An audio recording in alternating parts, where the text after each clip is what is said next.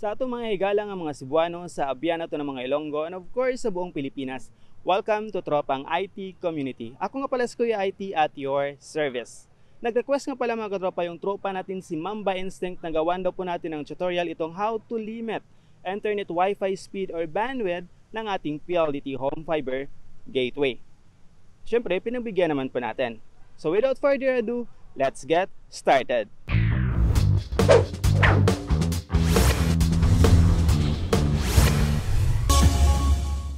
Open po tayo ng Chrome browser mga katropa. Hindi po YouTube app ang gagamitin natin, kundi Chrome browser. Sa web address bar, type po natin yung youtube.com and then we will be redirected to myoutube.com and then search po natin yung Access PLDT Forever. Then select po natin yung My Forever na thumbnail. Dito po natin kukunin lahat mga katropa ng credentials na kakailanganin po natin as we go on.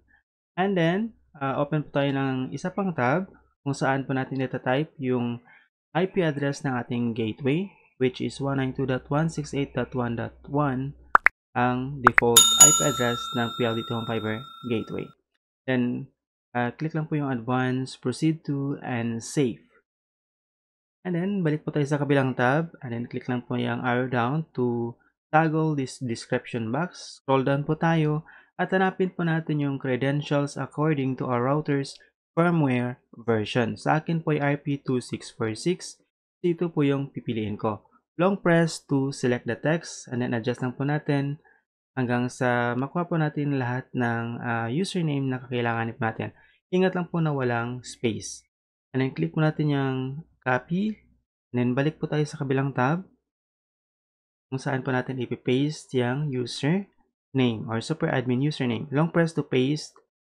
And then, balik po tayo sa kabilang tab. Kukunin naman po natin ngayon yung password ng ating super admin.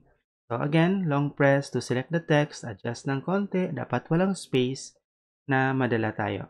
Yan. Copy. And then, balik sa kabilang tab. Ipipaste po natin. Long press to paste the password. And then, tap the login button. Ngayon mga katropa, sa inside sa super admin device management, punta po tayo sa debug switch and then enable po natin yung telnet switch. Yung telnet lang kasi hindi naman natin kakailangan yung web admin switch. So, click mo natin yung radio button na enable and click apply. So, that's it mga katropa. Log out na tayo.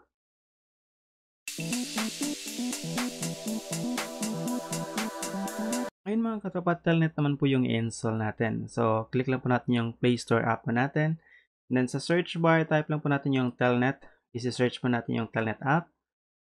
Yan po yung Mobile TelNet ang install po natin mga katropa. Click lang po yung install and wait for the process sa pag-download at matapos siyang install sa ating smartphone or Android phone. Ngayon mga katropa, na-enable na po natin yung telnet sa ating PLDT Home Fiber Gateway at na-install na din po natin yung Mobile TelNet sa ating Android device. So, before we go any further mga katropa, i-check muna natin yung current internet speed po natin.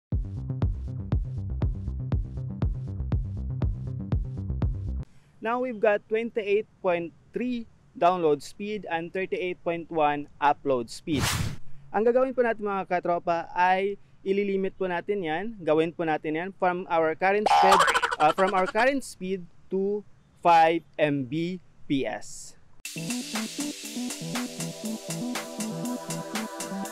To avoid sticky keyboard mga katropa at itong port 23 errors at iba pang errors sa telnet tulad ng no route to host, isiset po natin yung telnet po natin. Ang gagawin natin, open the Mobile TelNet App and then click po natin yung vertical dots. Tapos, telnet settings. Dito sa remote hostname, type po natin yung default IP address ng ating PLDT Home Fiber Gateway, which is 192.168.1.1 and then click OK. Then, 3 dots ulit and then click connect. 3 dots ulit and then turn off sticky keyboard para wala pong sagabal mga katropa as we type telnet commands.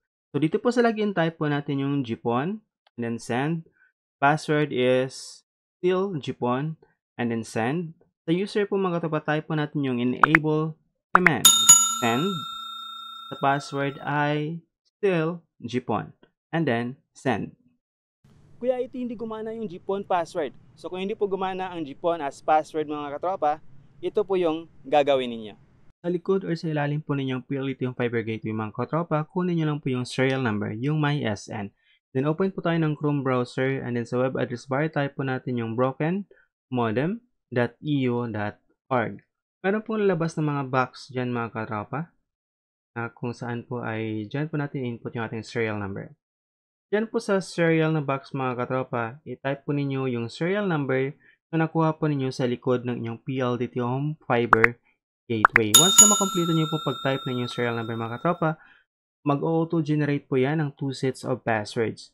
Yung isa po ay 5 characters at yung isa naman po ay 6 characters. So, piliin nyo lang po yung gagana po sa inyo mga katropa. Balik po sa TelNet mga katropa, type po natin yung CD space on.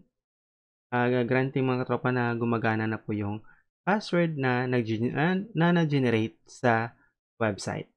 And then to limit our internet Wi-Fi speed mga katropa, type lang po natin yung command na set space SSID underscore rate underscore limit and then space SSID and then space yung number ng SSID. Explain ko lang po ng konti yung number ng SSID mga katropa. Yung 0 to 3 po is for the 2.4 G SSID. Yung 4 to 7 naman po is for the 5G SSID.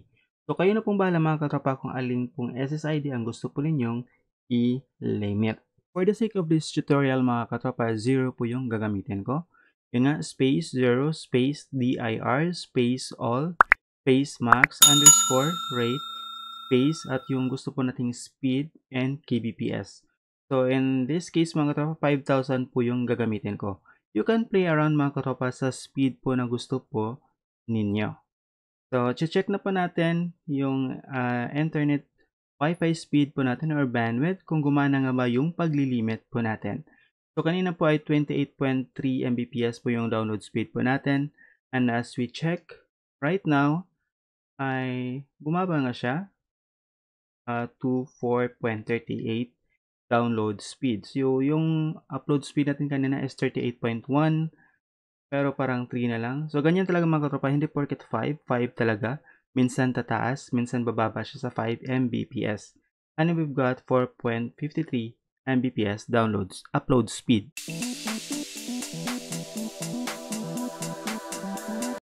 At ngayon naman mga katropang, kung gusto po ninyong tanggalin yung limit ng inyong internet Wi-Fi speed or bandwidth, ang gagawin nyo lang po ay type nyo po yung command na set space SSID underscore rate underscore limit then space SSID space number ng SSID na gusto ko ninyo.